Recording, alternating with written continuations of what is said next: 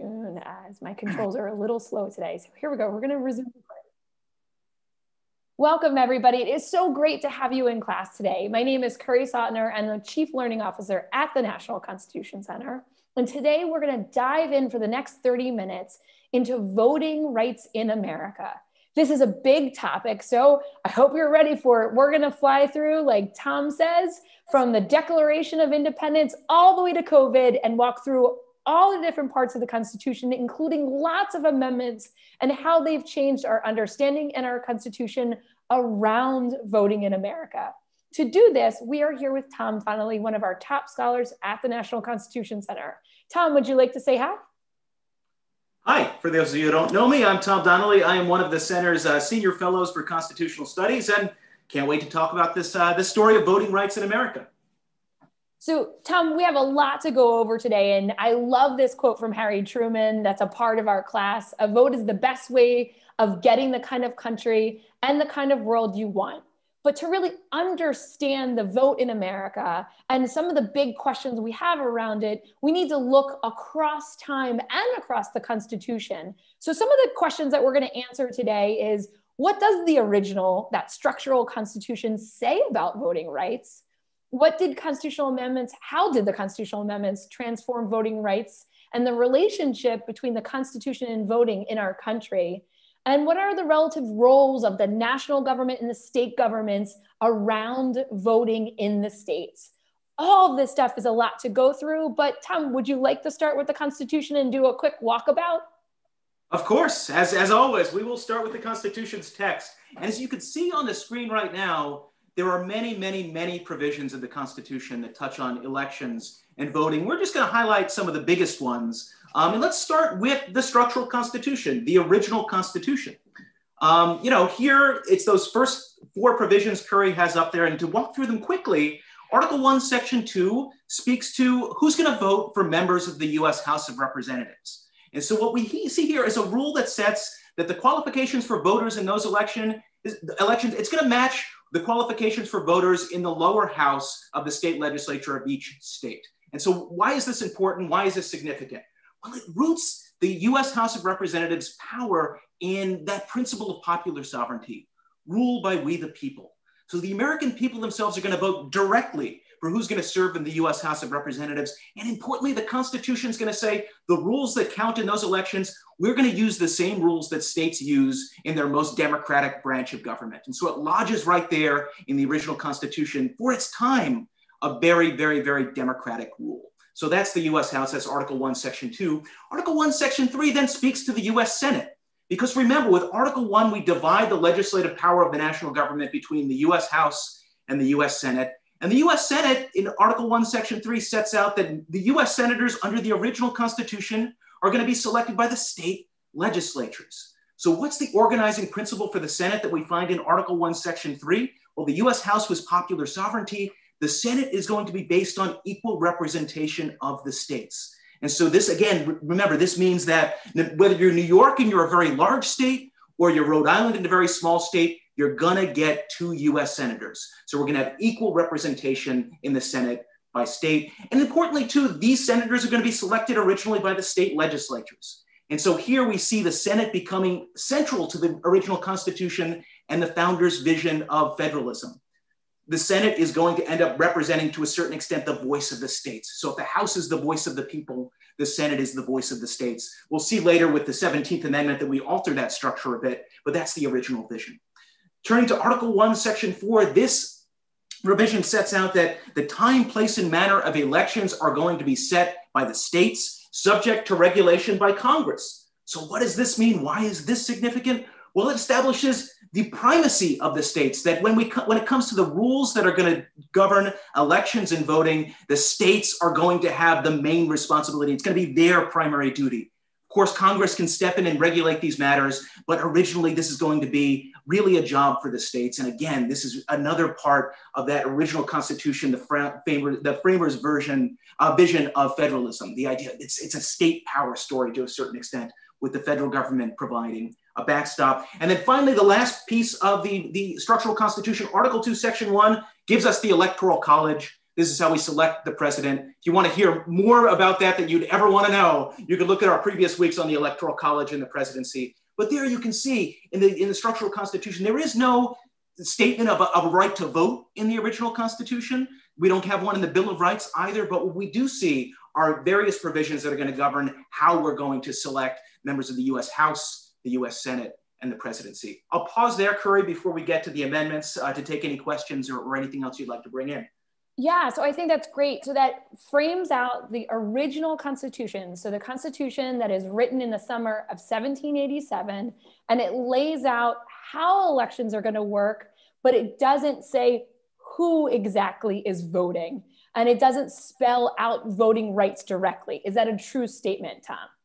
That's a true statement. And the one thing I'll add, Kerry, is, if we're looking for what's the organizing big idea that we want to bring out here in the original Constitution, is that the original Constitution really left voting issues largely to the states. And so really just have in mind, it's a federalism story. It's a state power story. We're leaving a lot of these big questions in the states' hands. Awesome. So that's great. So it's 1787, this time period. Are there states, most of the states are going to choose who they allow to vote. So who are they letting to vote in this time period in, say, let me pick Massachusetts. Massachusetts during this time period, who typically is allowed to vote? So yeah, I'll give you sort of what's the majority rule in almost every state, and then some of the outliers we see in this period. And guys, this time period we're looking at right after the Constitution is ratified. This time period, voting in America, because the fun part of this game, who can vote, you jump around at different time periods and you find out way different information, and it's not as straight linear path that you would think. So framing the time period right after the Constitution is ratified, go. Absolutely. So, and Kerry, I can even extend it back a little further. We can say, from 1776, the Declaration, to this early period, say around the Constitution in the early 1800s, who's allowed to vote? What's the main rule? Well, the founding generation, remember, we're leaving these questions largely to the states. But if you're looking broadly at, what is the founding generation's key rule? What's the rule in most of these states? It's that we're going to limit the right to vote to white male property holders. That's going to mostly be who votes in the vast majority of the states during the period is going to be white male property holders, but that's not exclusively true. And so we already see right around when the Constitution is ratified here, when in the 1780s, 1790s, we see some states moving away from this. And so we see Vermont and states like Vermont and Pennsylvania getting rid of property requirements. And for a state like Vermont, this is actually really important because Vermont has already decided to abolish slavery as well. And so this allows African Americans who are in the state are free to vote in those elections. And so we see, again, the vast majority of states are limiting the vote to white male property holders, but we see other states like Vermont and a few others allowing African Americans to vote. My home state of New Jersey allows women to vote if they're property holders all the way up until 1807. And so, again, the two things I'd want to emphasize are, one, for the founding generation, it's largely white male property holders that are able to vote. But two, there are exceptions to this rule with free African Americans allowed to vote in some states, and also women in New Jersey who own property allowed to vote. Awesome. I love that framing, because now we're going to look at how that changes over time. But before we do that, I say we have a little quick quiz. I want to see how the students, what their comfort level is with the amendments, because there's a lot of amendments that we're going to go through, and I have just a quick poll on some of the amendments. So let me pick the correct poll, and it is Guess the Amendment poll. So I'm going to launch it now, gang. I will read the questions out loud as well. So if you can see the poll, answer it. If you can't, I will read the questions and you can answer in the chat. So I hope you're ready. Here we go. So the question number one. This amendment is ratified in 1870 and says that the right to vote cannot be denied by race, which means it bans racial discrimination in voting. So this is 1870. Which amendment is it? Is it the 13th Amendment or is it the 15th Amendment? So if you're answering in the chat, go now. The first question is, which amendment said you cannot stop somebody from voting based on race? 13th Amendment or 15th Amendment? These are hard. Next question. Second question, this amendment grants women the right to vote and is passed in 1920. Only 100 years ago, ladies, only 100 years. Which amendment is it? Is it the 17th Amendment or is it the 19th Amendment? So second question, which is the amendment that allows women the right to vote and it's passed in 1920? 17th Amendment or 19th Amendment? Okay, last question. This amendment is ratified in 1865 and it ends poll taxes in national election. Which amendment is it? This is a hard one. Is it the 24th Amendment or the 26th Amendment? So I'll let you guys take your guesses. And we're going to make Tom answer all of them and tell us what everything is. So if you have that worksheet, get it out. Here we go. So Tom, this amendment is ratified in 1870 and says that the vote cannot be denied based on race. Is it the 13th Amendment and the 15th Amendment? Why don't you tell us what both of those are? Sure. The answer is that is the 15th Amendment. It bans racial discrimination in voting. The 13th Amendment was the transformative amendment ratified after the Civil War that abolished slavery in the United States. Awesome. Very good. So 13th and slavery, 15th, it says you cannot deny on the base of race. Okay, second question. This amendment grants women the right to vote and it's passed in 1920. Is it the 17th or 19th Amendment? So which one is it? Is it 17th or 19th? It's the 19th Amendment. That bans gender discrimination in voting. The 17th Amendment provides for the popular election of the US Senate. So it's no longer, we don't have senators selected by state legislatures anymore, but instead by the American people directly. Got it. So 19th says women have the right to vote and 17th says direct election of senators. Tom did mention it earlier, but we know this is a hard one. Okay, last question, flying through the amendments. This amendment is ratified in 1965 and ends poll taxes. So first of all, real quick, what is a poll tax, Tom? A poll tax is just, it's a requirement to pay a fee before you can vote. And so this is important because all throughout the South after Reconstruction, white Southerners used poll taxes to try to keep African Americans from the polls. It's one of those devices used to undermine the promise of the 15th Amendment. Got it. So which amendment ends poll tax, the 24th or the 26th? It's the 24th Amendment. The 26th Amendment promises the right to vote for those 18 and older. And I just want to, we don't often talk about this one, but it's important to realize when we ratified the 26th Amendment, most states still limited voting to those 21 and older. And so it's with the 26th Amendment, we set the baseline at 18-year-olds, and it's during Vietnam, and people are really responding to people serving in Vietnam, risking their lives for their country, but not being old enough to vote. And so we corrected that and ratified the 26th Amendment faster than any other amendment in the Constitution. It took under 4 months.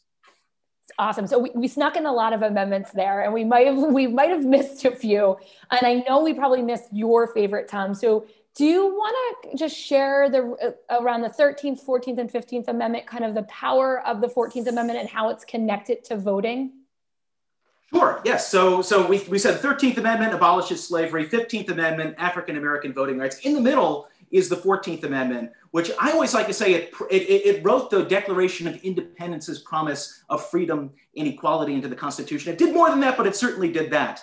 And what we see with the 14th Amendment over time is that the Supreme Court, as we get into the 20th century, so the 1900s, is the Supreme Court ends up saying that voting is a fundamental right under the 14th Amendment, and then uses the 14th Amendment to attack different voting laws that they see as undermining the right to vote, and especially undermining the 14th Amendment's promise of equality. And so whereas the 15th Amendment is the explicit protection for African American voting rights, we see the Supreme Court often using the 14th Amendment as well and its promise of equality to strike down various voting laws over time. So, okay, so we have a lot of amendments on the books, and I think one of Ms. Cunningham's students pointed out a really good point. So women were allowed to vote in New Jersey if they had property ownership, but the question there was, didn't most women, they were not allowed to own property at that time? So was that almost like a not a true power that they could have because the likelihood of a woman owning property was so low?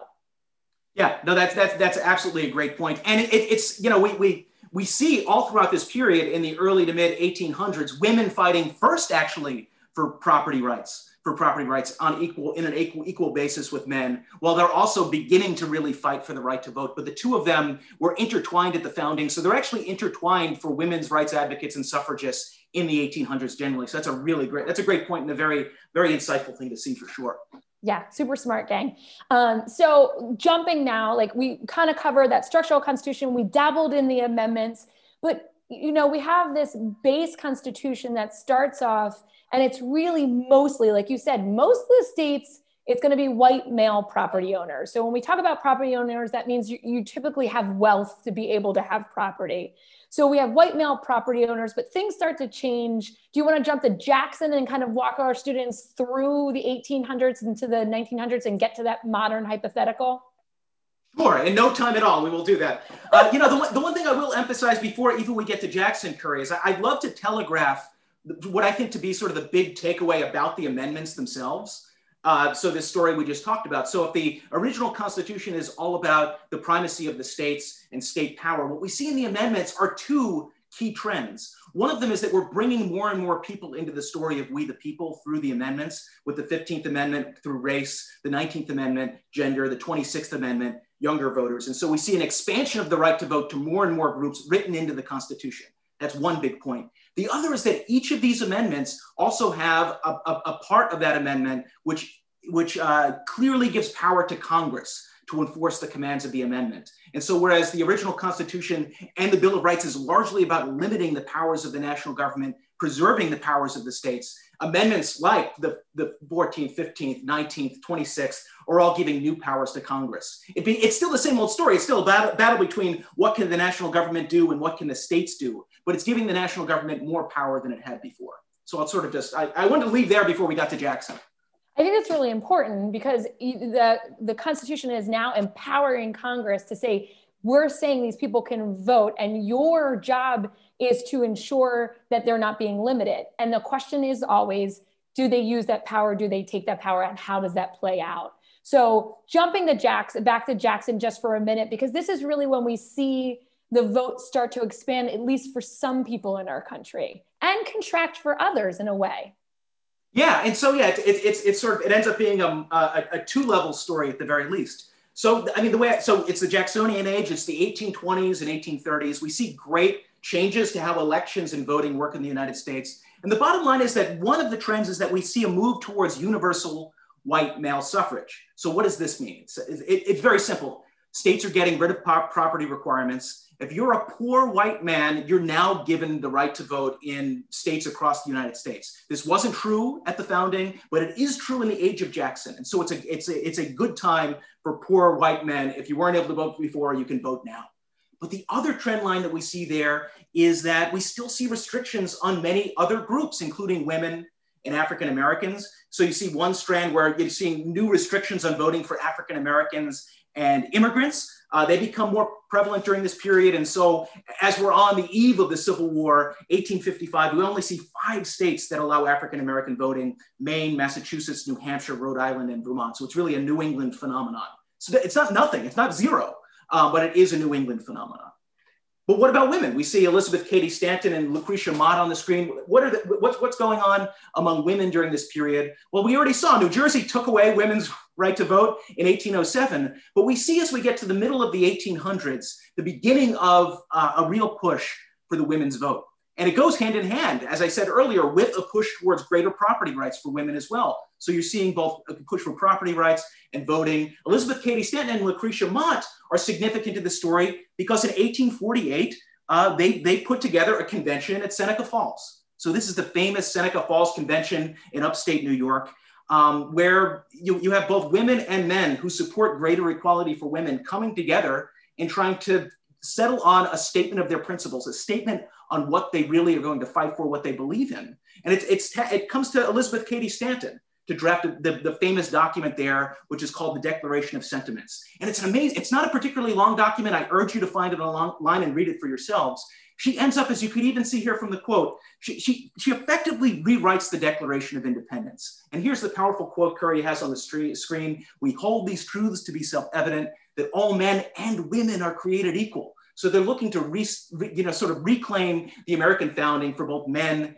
and women. And they're drawing on the arguments from the American Revolution, the Revolutionary Age, the belief in equality and natural rights, and saying that women are part of that story and women should be able to vote. And it's an amazing document because here you have, if the Declaration of Independence had all of these grievances, all these wrongs that the colonists thought King George III did, well, Elizabeth Cady Stanton says, well, I'm going to rewrite that except for all of the things men are doing to women.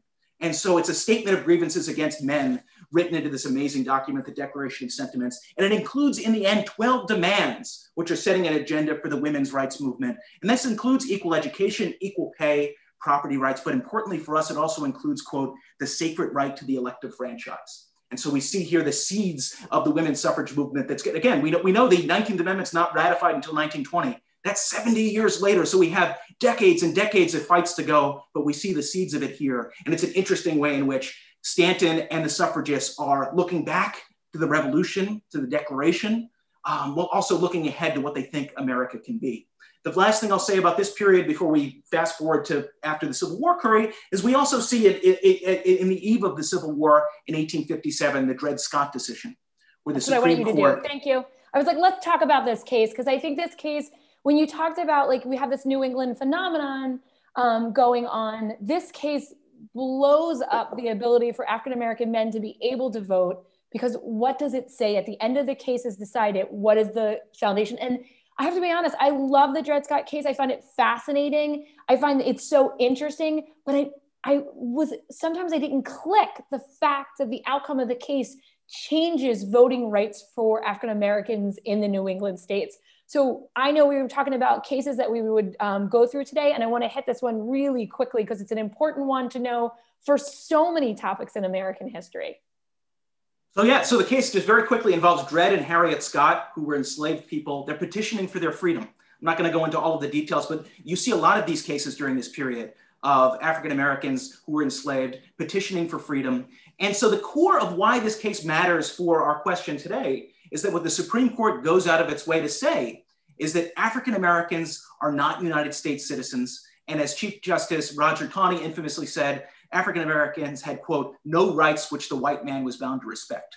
And so this is a foundation, Dred Scott here, really denying any form of citizenship, not just not equal citizenship, but any citizenship to African Americans. And we so frequently see voting rights connected to this idea of American citizenship. And so they're untethering it here in Dred Scott. And then Kerry has this powerful dissent by Justice John McLean. The other thing to note about Dred Scott is there are two powerful dissents, one by McLean, one by Benjamin Curtis. And what they both focus on, it's interesting. They look back at the American founding and American constitutional history. And whereas the majority says, African Americans have never really had citizenship rights in the United States, it'd be ridiculous to think otherwise. McLean and Curtis say, look to history.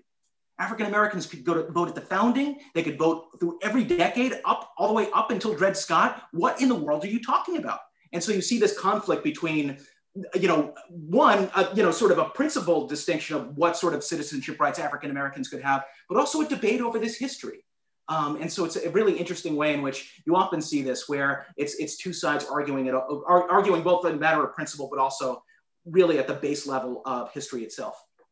And I think that's really important, because what he's saying in here is, like, look at the precedent. And we talk about that a lot in class. What happened before? What's the norm? And they're saying the precedent is this. So by putting this in, that is not true. And I know we're going to dive into this deeply in November. We're going to look at the Constitution. We're going to look at slavery in America. And we're going to look at those Reconstruction amendments in deep detail in November. But really quickly, when we think about voting rights for African-American males, and then looking at this lens of the 14th around it, we want to quickly walk through the Reconstruction amendments just one more time, Tom. This is Tom's area of expertise and his favorite, so I know he loves it, but I also think it's really important to make sure we understand the Dred Scott case and then the changes to that Supreme Court decision, and that had to happen through the amendment process. So back at you. You can never talk too many times or too often about the Reconstruction Amendments. So these are the amendments that we ratify after the Civil War, the 13th, 14th, and 15th. At a fundamental level, one way to understand them is it's the party of Lincoln after the Civil War saying, no, Chief Justice Taney and Dred Scott Court, you were wrong. And you were so wrong, we're going to write what's right. Right, what's right, into the Constitution. We're going to write new constitutional principles in there, set new baselines to make it clear that Dred Scott, it was wrong when it was decided, but it sure is wrong after we put these amendments in the Constitution. And so these amendments, again, the 13th abolishes slavery. The 14th writes the Declaration of Independence's promise of freedom and equality into the Constitution. The 15th ends racial discrimination in voting. I guess it's worth pausing just for a second on that last one, the 15th Amendment, because it is, at the core of the beginning of this voting rights story that we're going to see for the rest of, all the way up to modern times, really. So with the 15th Amendment, we're deciding to ban racial discrimination in voting.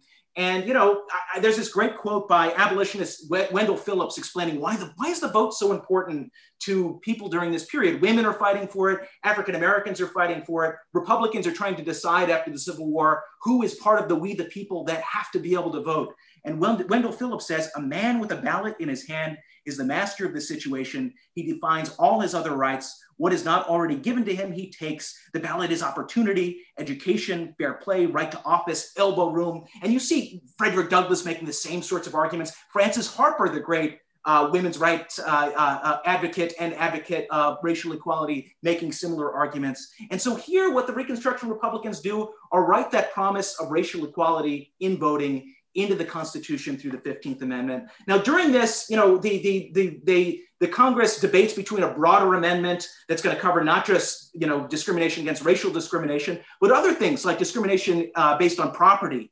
education, a broader amendment that even each House of Congress passes. But in the end, they compromise around an amendment that focuses on ending racial discrimination in voting. There were some more radical voices in Congress, like one of my heroes, Senator Charles Sumner from Massachusetts, who abstained from voting for the 15th Amendment precisely because he said it didn't go far enough. It's good enough it's great. Don't get me wrong. Ending racial discrimination in voting in America is a huge transformation that would have been completely unthinkable before the Civil War. And so I want to pause and say it is a transformational amendment, but you have people like Senator Charles Sumner saying we should also make it clear that we're not going to discriminate based on property, education, because at a certain point in time, white Southerners are going to come back into this government. They're going to not be happy that African Americans are allowed to vote, and they're going to use devices like poll taxes, which require people to pay money, literacy tests, which require people to prove that they're literate, and things like that to deny them the right to vote. And so Sumner wanted a broader amendment. And he was Yes, no, and the last, so the key final point, the coda to this, the end to it, is that on the one hand, the 15th Amendment and this Reconstruction moment worked for a short period of time, too short a period of time, but it did work. We had African-American governors, we had African-American senators, members of Congress, and all the way down to local levels, African-American sheriffs and justices of the peace. We saw a genuine experiment in interracial democracy in America. But as we know, this was too short a period, because we do see white Southerners come back to political power. We see them use a mix of violence and Jim Crow to keep African Americans from the polls. And so we want to both, as we think about this moment, celebrate the transformation that was done to the Constitution's text, celebrate the experiment in interracial democracy, where we really do see African Americans taking political power in the South for the first time ever, while not forgetting the limits of it. And we'd have to fight, of course, another century all the way through the Civil Rights Movement to realize the promise of the 15th Amendment.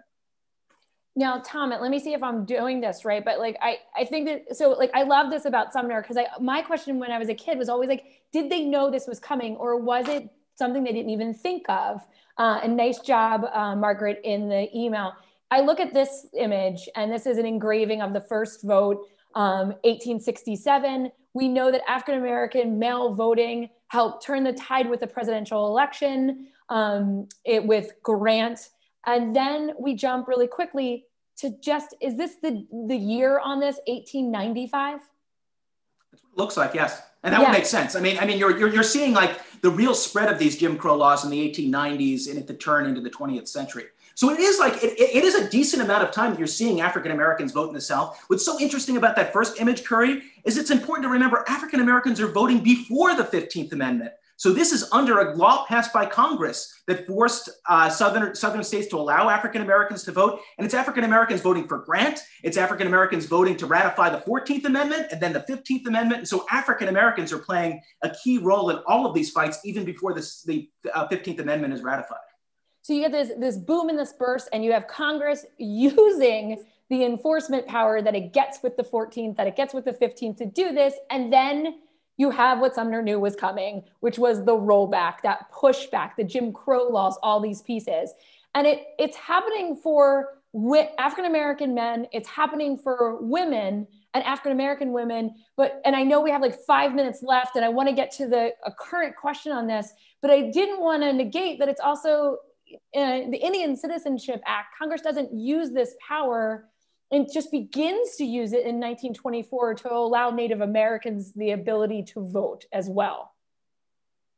Yeah, and so yeah, this is the last part, not the last part, this is an additional part of the story where it's with 1924, it's where Congress is saying all Native Americans are citizens. And so this is actually, once again, it's a response to military service in part. You have Native Americans serving in the military during World War I, and then it eventually spurs this, but it's not until 1957 that Utah becomes the last state to legalize Native American voting. And so it's it's sort of this two-pronged citizenship, but finally securing voting rights in 1957 in all of the states of the Union.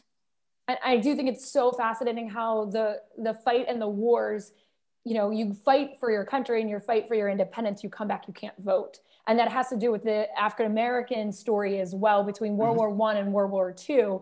And then we see Congress really finally using that power in those amendments with the Voting Rights Act of 1965. So real quick, Voting Rights Act of 1965. I know I give you like a second to do these big ones. No, it's fine. And so this is one of the transformational amendments that grows out of the civil rights movement. So this is the end of it, Congress, passing the Voting Rights Act in 1965. This is after decades upon decades of advocacy by African Americans, including the heroic march in Selma with the late John Lewis. And so what this effectively does is it's finally the big law that attacks Jim Crow laws in the South. It places states that have bad records on racial discrimination in voting under the supervision of the national government. So what this means is if you've been bad, especially on African-American voting rights in decades past, what we're going to do is we're going to ensure people can attack the laws that you've passed in courts. But two, if you want to change your laws again, you have to come to the national government, show us your laws, and we have to give you permission to do it. And so this is called pre-clearance, but it ends up being very strong medicine where it keeps, because there are all sorts of ways, as we learned from poll taxes, literacy tests, all of these ways that don't say anything about race, but end up discriminating against people based on race or other characteristics. And so with the Voting Rights Act, we're saying no.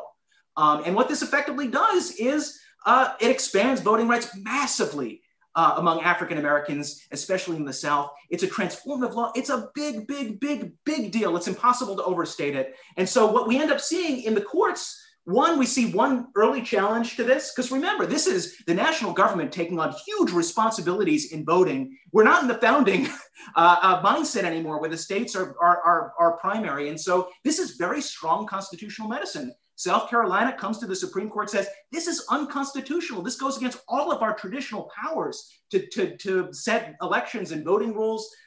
It's unconstitutional. And the Supreme Court says, no, South Carolina, you're wrong, in a decision by Chief Justice Earl Warren, which says this is exactly within the core of what the 14th and 15th Amendments were about. This is a case called South Carolina versus Katzenbach. And it says, yes, this is strong constitutional medicine, but yes, it's also constitutional.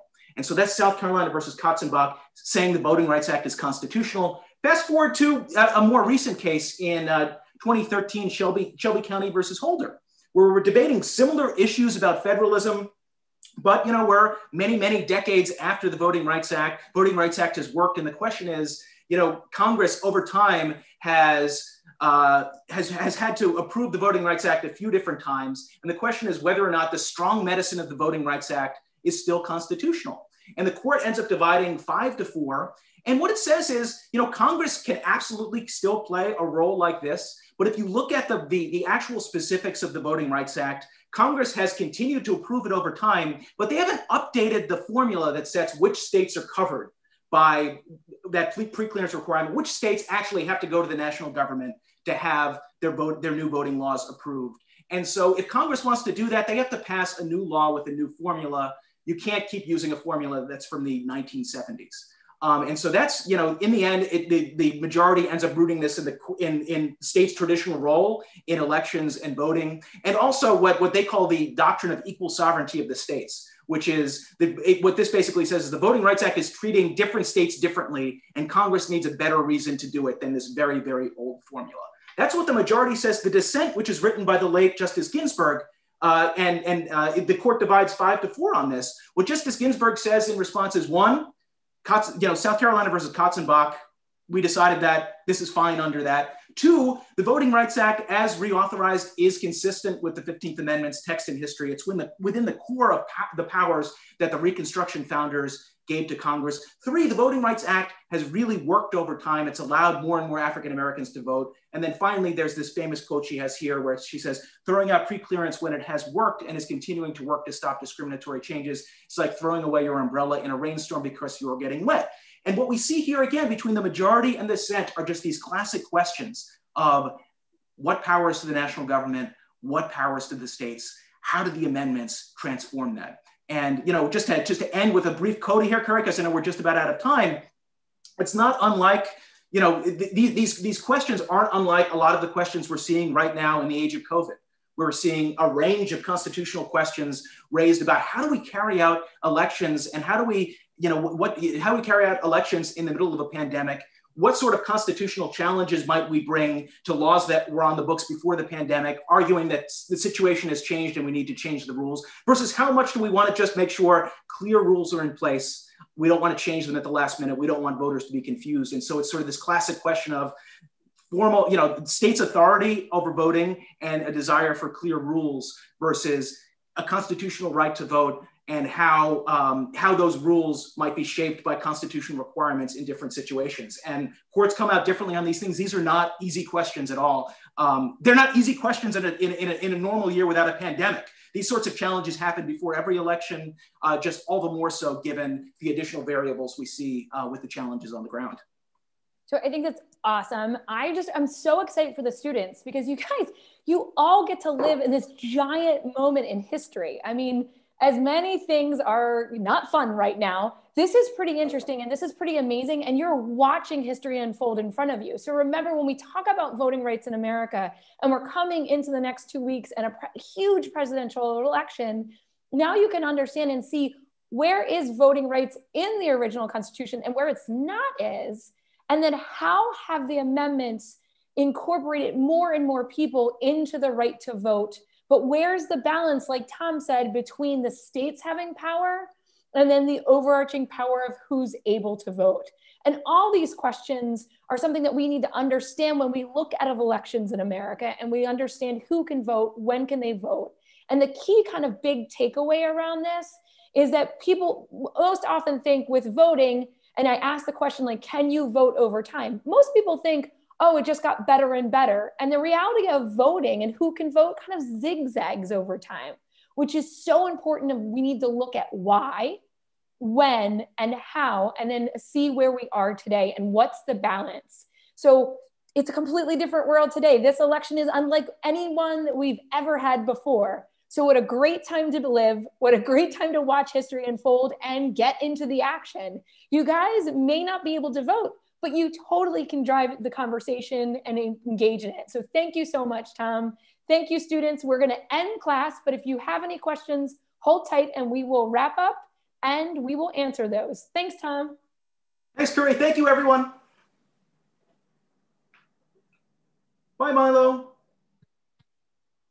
Okay, I'm gonna officially do that. I'm gonna stop the share and I think I have to stop the live. Thank you, Lorelei. Okay, there is one question in the Q&A that I just popped.